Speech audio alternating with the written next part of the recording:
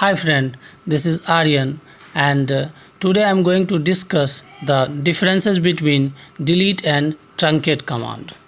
So delete is a DML command but truncate is a DDL command.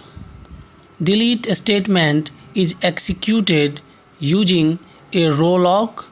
Each row in the table is locked for deletion. But in truncate, table always locks the table and page but not each row.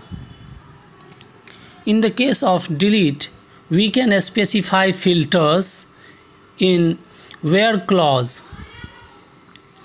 But in case of truncate, we can't use where condition.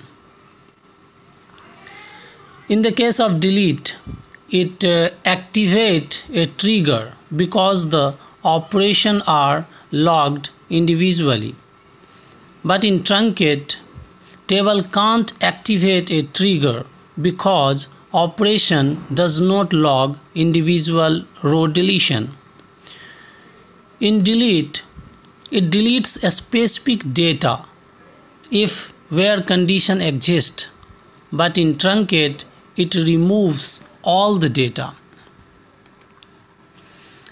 In delete, it is slower than truncate because it keeps log. But in truncate, it is faster in performance wise because it does not keep. In delete, rollback is possible, but in truncate, rollback is not possible.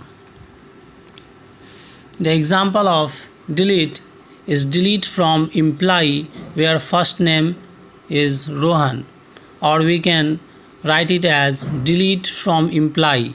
In this way it will delete all the rows and schema.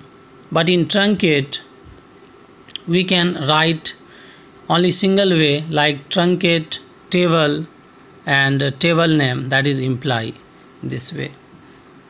So today we have learned the differences between the delete and truncate. And if you like my video, so please subscribe.